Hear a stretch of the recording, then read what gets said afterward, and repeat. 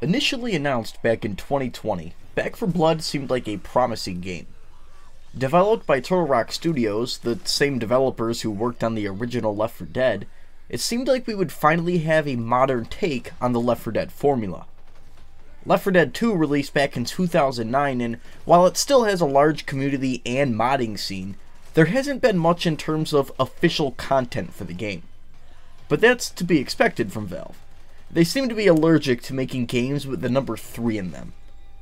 Regardless, Back 4 Blood seemed like everything we wanted in the trailers.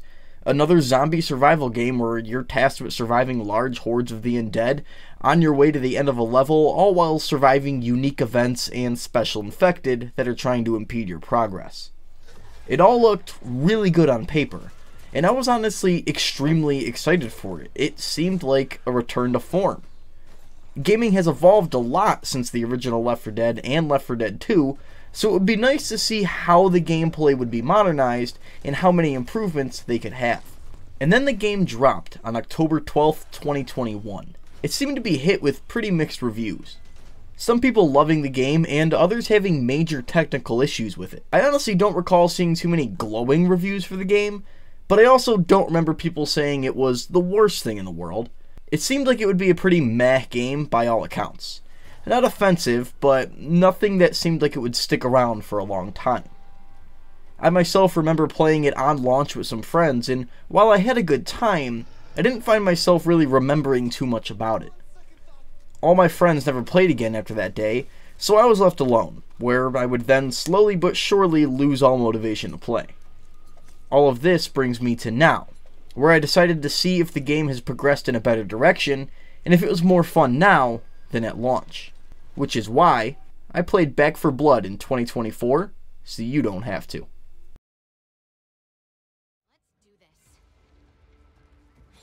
So Back 4 Blood functions very differently when you compare it to Left 4 Dead.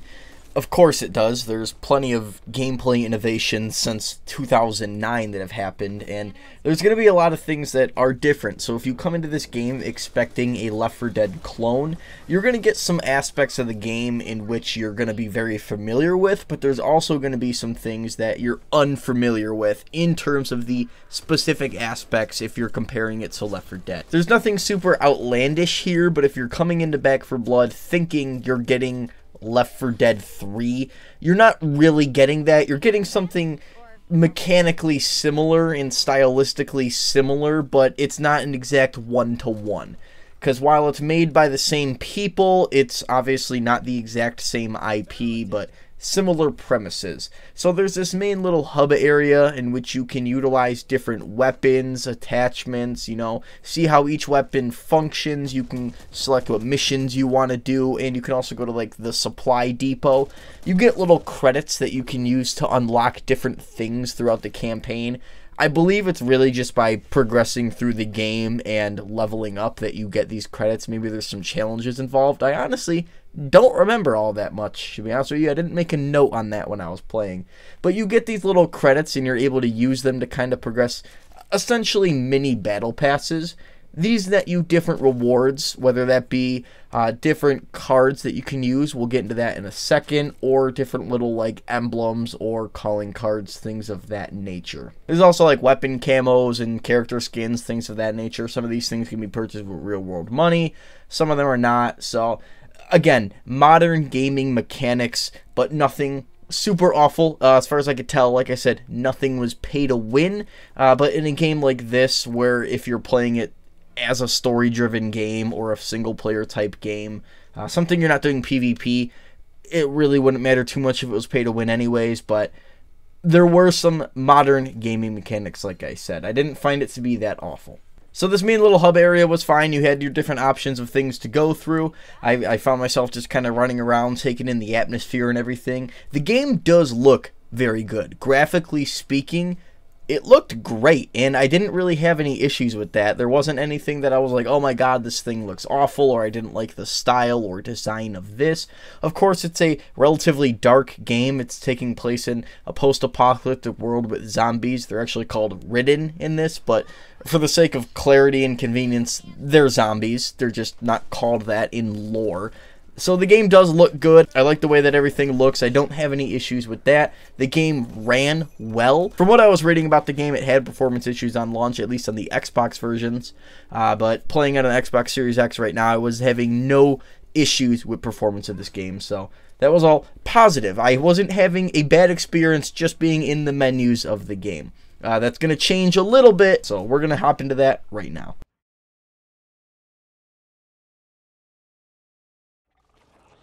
So in this section of the video, I'm going to be breaking down the good and the bad of Back 4 Blood in my experience of playing. Going to be going through the things that I really enjoyed about the game, as well as things I didn't like. So let's jump into it with something that was pretty noticeable as soon as I started to try to play the game, and that is that this is a mainly cooperative game, a game that works best if you're playing with other people.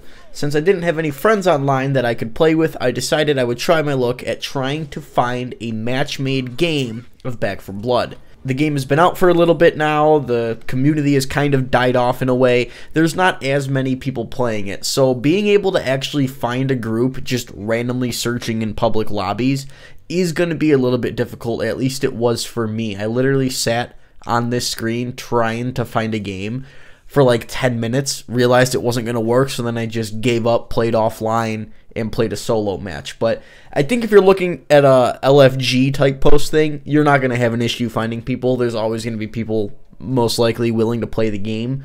But just searching for a public game, you might have a little bit of trouble trying to do that in this game. So that was the first thing I noticed, and that really turned me off, because as I was getting ready and a little bit excited to play the game, I was like, nobody plays this anymore. But once you're all set up in your lobby in Back 4 Blood, the next thing you have to do is choose your cards and your character. I briefly touched on cards earlier as they are available in Supply Depot, but let me give you a breakdown on what these are. The card system in Back 4 Blood is just different modifiers that you can have throughout your game. Some of these things will give you less stamina used when you use a melee weapon, or you have larger magazines. Maybe healing a teammate heals you a little bit. Little perks and buffs that are beneficial to you throughout your game.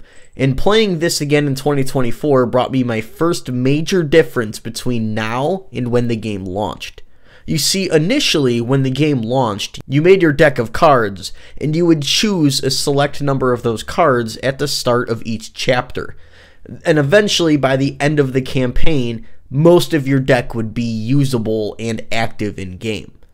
Playing it now, in 2024, all of your cards in your deck are active from the get-go.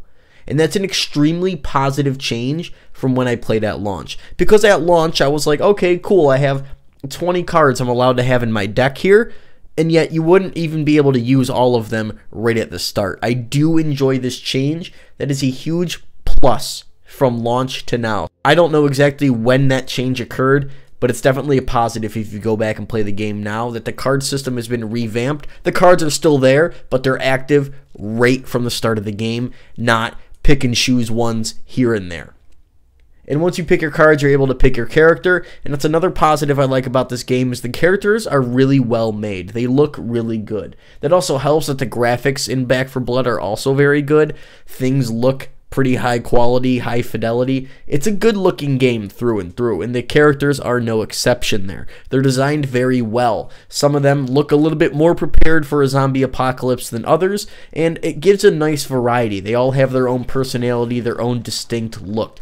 And it's basically the same way it was in Left 4 Dead. All the characters look unique, but they all look good. Nobody looks extremely out of place. They kind of look like they were thrown into a zombie apocalypse, but some people were a little bit more prepared than others.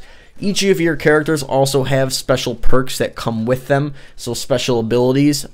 Very similar to cards, but the medic in the group might heal people a little bit faster, or somebody gets less recoil on their guns, things of that nature. So picking your character isn't just based on who you like aesthetically, there is also an active choice in how you want to play the game when choosing your characters. Now that you have your characters and cards selected, you can load into the game, and no matter where you start off, you're going to start off in a safe room of sorts. In this safe room, you're going to see a lot of things that you would in Left 4 Dead. I hate to keep drawing comparisons to this game, but it's the perfect thing to compare it to.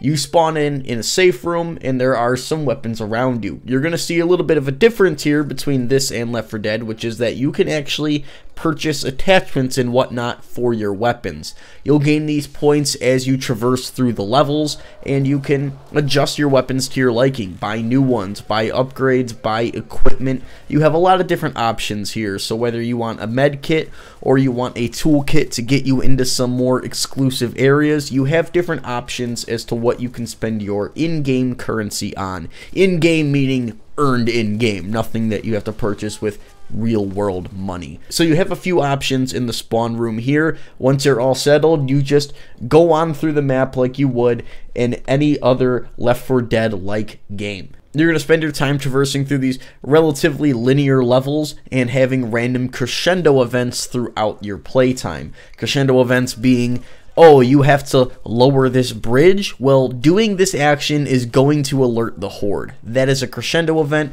There's going to be plenty of those throughout your time playing Back 4 Blood. So some of these crescendo events are very boring, like I just said, lowering a bridge just raised an alarm, or some of these are very entertaining or just have a little bit more thought put into them. Like at the end of one of the chapters, you have to plant a bomb on a bridge and get out of there, which you actually have to think a little bit about what you do. It's not as simple as there is just a horde, you got to survive. There's another objective that you have to do while surviving the horde. So normal things you would expect out of a game that lends itself to basically be a Left 4 Dead clone. It's exactly what you would expect. The gameplay feels obviously a lot more modern. You can aim down the sights with any of your weapons. You have your different attachments, things of that nature.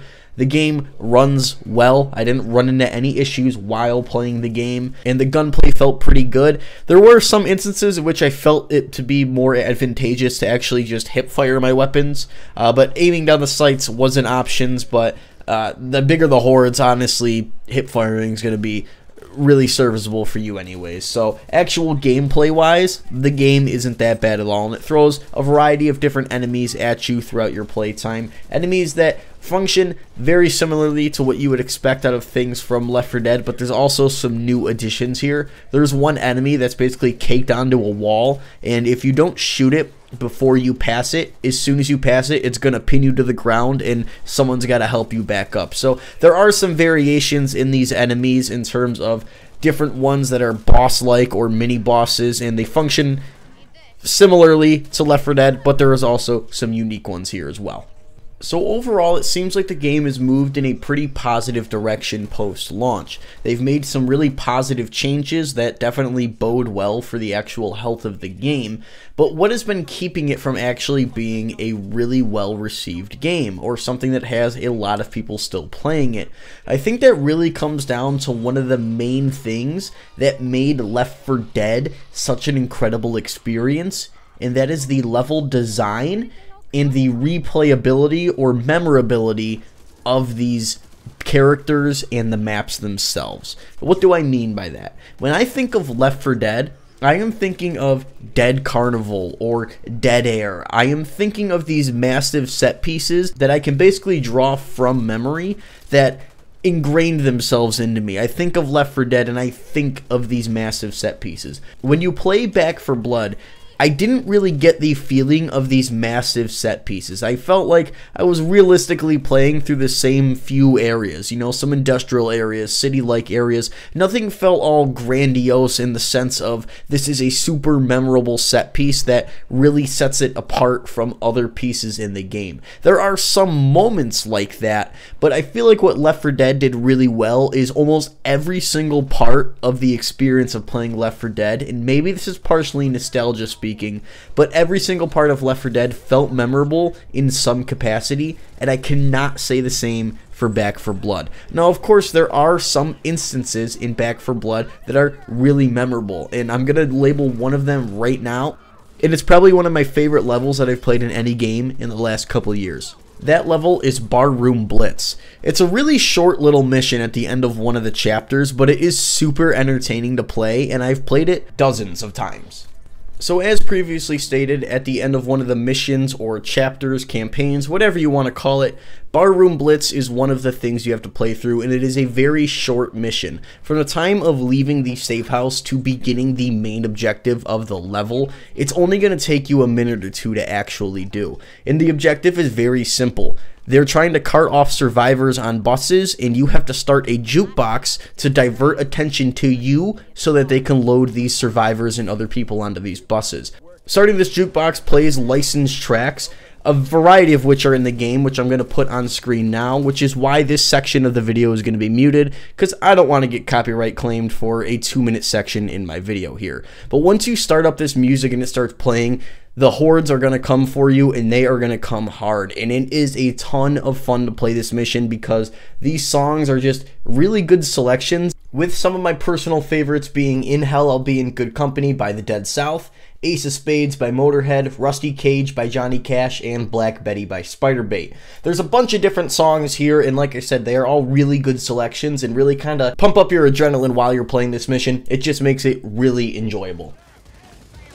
This mission is just a ton of fun to play. When these music tracks start playing and these zombies are coming to you, it's the same sort of feeling you get when you load up an Easter egg song in Call of Duty Zombies. It just gets you in that zombie killing mood, and for the few minutes that you're playing this mission, I'm just having an absolute blast. And this is one of those memorable moments of Back 4 Blood that I wish that this game had more of. And admittedly, maybe this game does have more of these. I did not beat the game in its entirety. It went off of Game Pass shortly after I decided to make this video, so I only had a little bit of time to actually gather footage and write this script for this video here. So maybe further on down the campaigns, there are moments like this, but from the little bit I played, this was the #1 standout moment of playing Back 4 Blood, as opposed to Left 4 Dead, where almost every campaign had something that I was like in awe of, or that was a ton of fun to replay.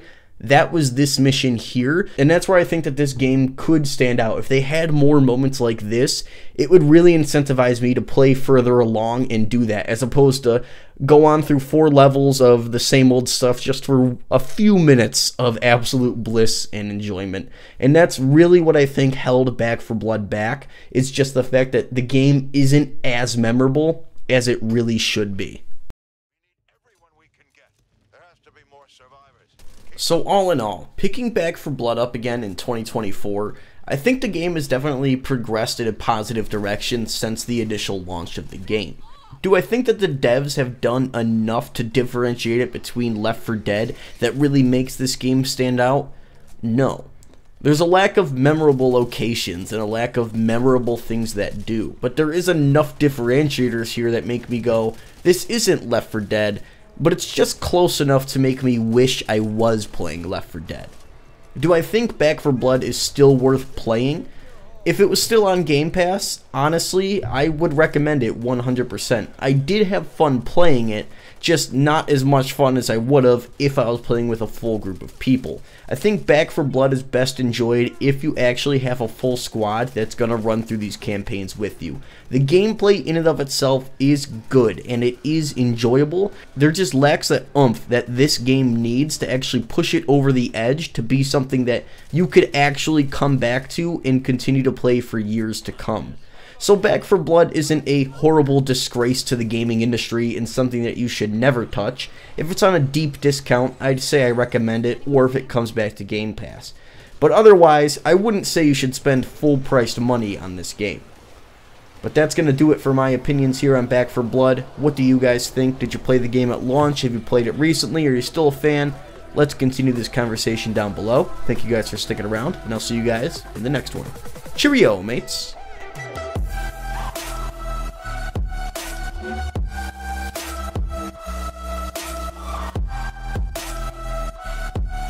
Yeah.